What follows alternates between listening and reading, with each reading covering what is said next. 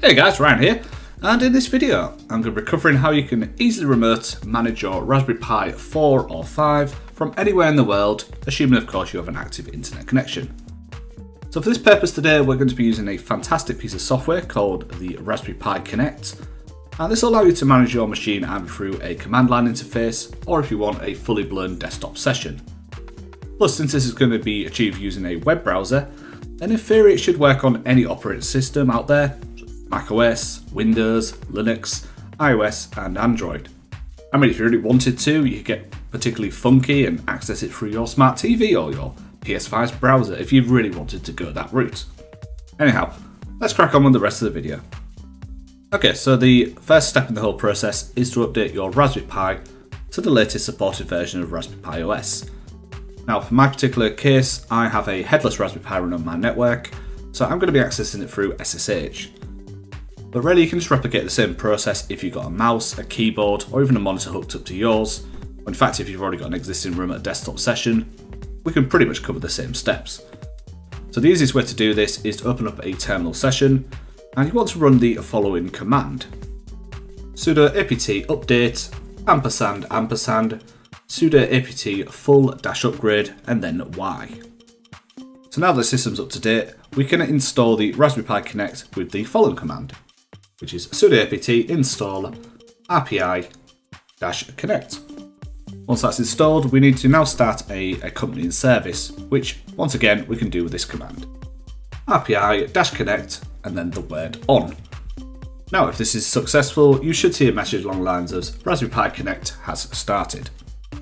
And the final command we're going to run is to mainly just to ensure that this service will persist after a reboot, and that command is loginctl enable-linger. Okay, so now at this stage we've now set up Raspberry Pi Connect. It's all good for use, but in order to connect remotely to our Raspberry Pi, we need to next make a Raspberry Pi ID user account. So in order to do this, we need to visit id.raspberrypi.com/signup, and really it's just a matter of following instructions from here. You're going to create a new account using an email and password, and then obviously give yourself a nickname. Now once you've completed that step, we want to move across back to the terminal session, only this time we're going to run the following command: rpi-connect signin. Now in my case I'm already signed in and it's set up, however if you follow this guide you should get something like the following message.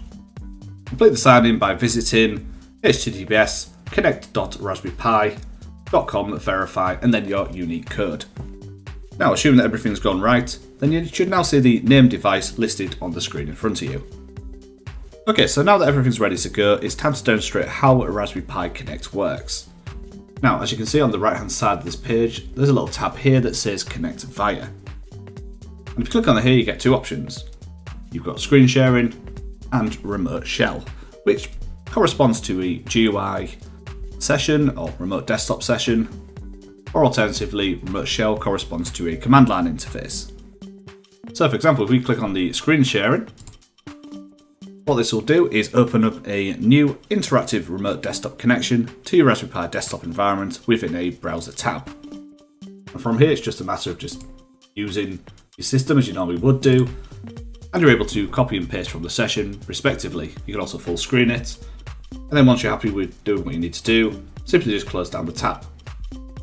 Now alternatively you can choose the option here where it says remote shell, and what this will do instead is just load up a terminal session basically nested inside of a browser tab.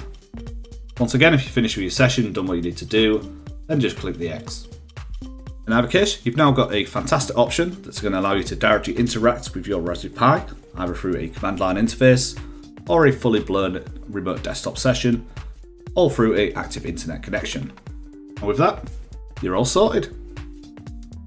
So in conclusion, Raspberry Pi Connect is really a game changer for me, as it allows me to remotely manage my Raspberry Pi from pretty much anywhere in the world that has an active internet connection. So it could be at home, it could be at work, doesn't matter.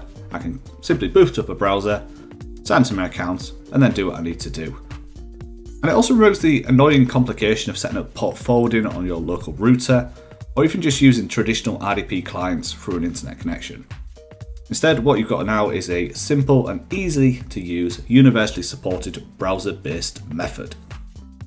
In either case, thank you for watching this video today, and if you did find it helpful, then please don't forget to leave a like, share the video, and subscribe to this channel to see more content like this soon.